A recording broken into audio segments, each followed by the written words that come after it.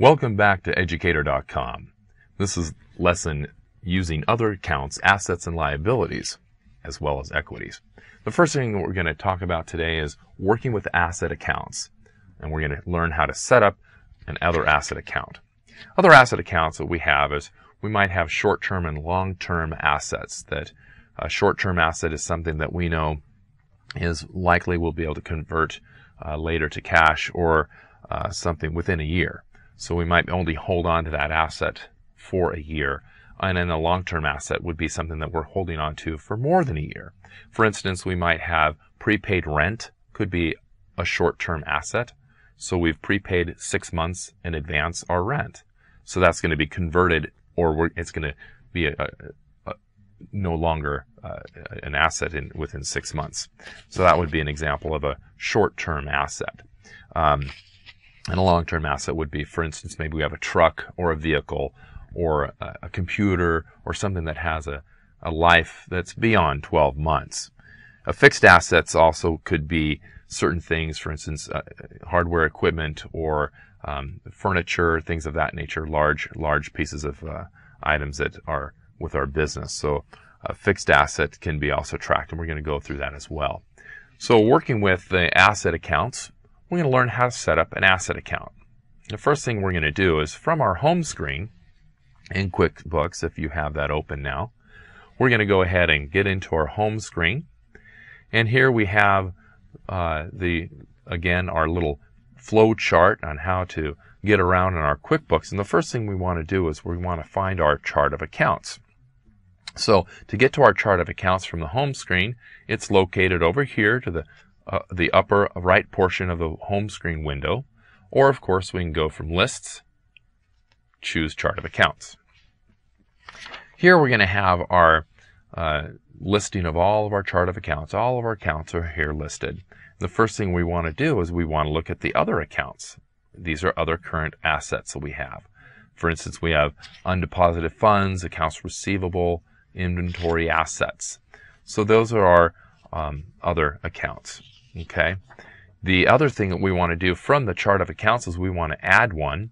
So in order to add a new account, from the account list menu at the bottom left, we're going to click on account drop-down menu, and we're going to choose new. From here, we have a listing of types of accounts that we can create: income, expense, fixed assets, bank, loans, credit cards, equity, or other account types. This is what we're going to be working with. When we click on other account types, it brings us a listing of the many and various account types that we have. The one that we're going to go ahead and add today is the other current asset. So we click on that, and the next thing we'll do is click on continue.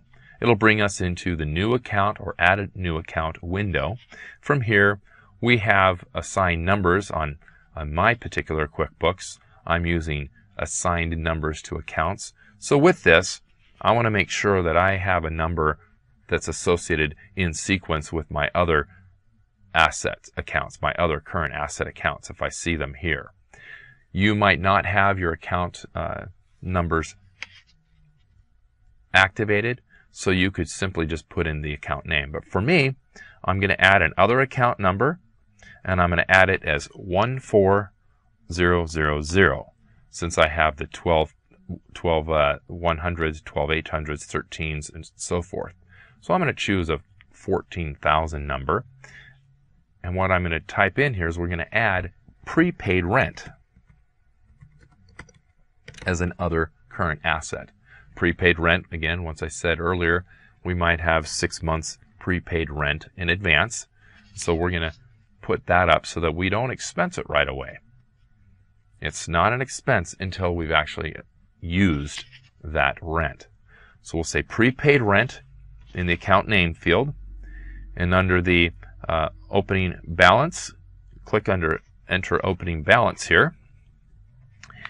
Here we're going to put in $6,000 is what we prepaid it, and that was as of 12/14/2015.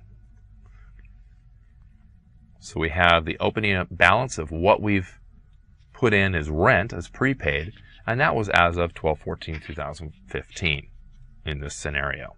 We'll go ahead and click OK. From here we have our account name, the account number. We can always add a description here that this is prepaid rent, but it's kind of redundant at this point. And we can click on Save and Close.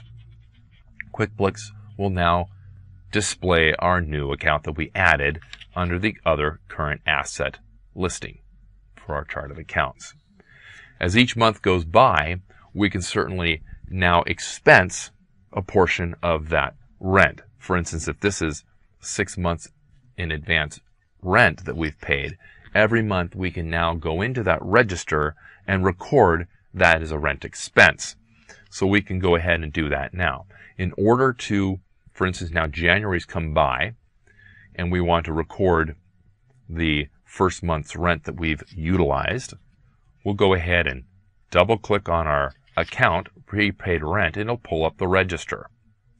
With this register, we now can expense on 1/15/2016 rent expense.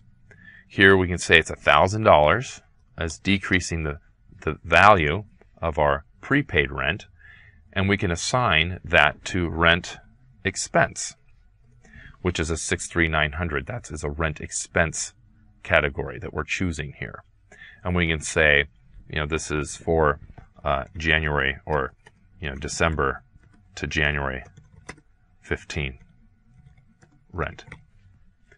So there we can go ahead and decrease that, and we'll go ahead and click on record, and it'll show that we've expensed for that month in January the previous month's rent. Now we've used it. That's kind of how we would use any account that is a prepaid type of an item. So we can go ahead and record it every month and recognize the expense in the proper month. So when we do our financials, we know that we have rent of $1,000 each month, not $6,000 in 1 month. We want to expense it out and bring it out to the appropriate period of accounting period. I'll go ahead and close this prepaid rent account down. Now that we've discussed that.